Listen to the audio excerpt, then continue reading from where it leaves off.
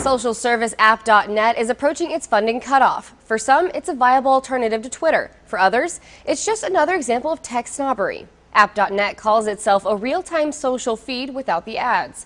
Think Twitter, minus the sponsored posts and extraneous media. And instead of being ad-supported, its developers hope it will be something people are willing to pay to use.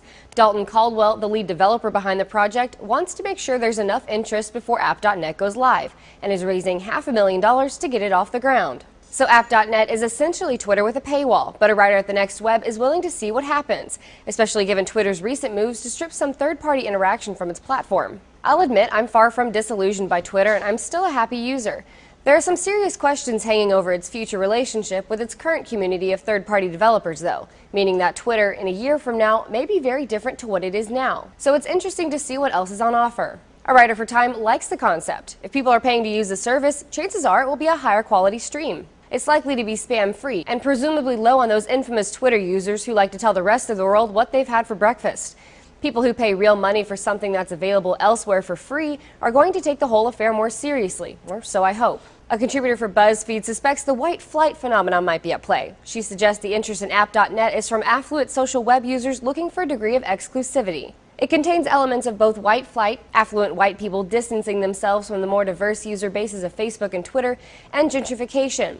Affluent white people creating a site that conforms to their tastes and has a higher cost of entry.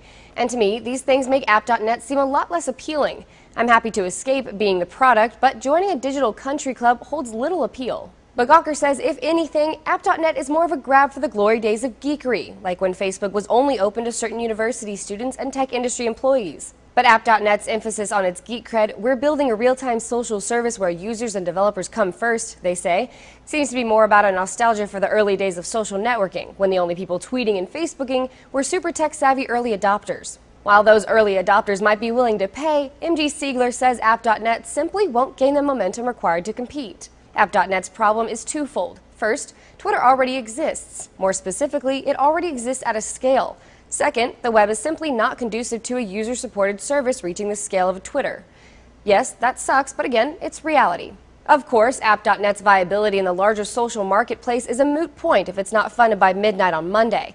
At time of writing, it still needs $40,000. For Newsy, I'm Logan Tittle. Multiple sources, the real story.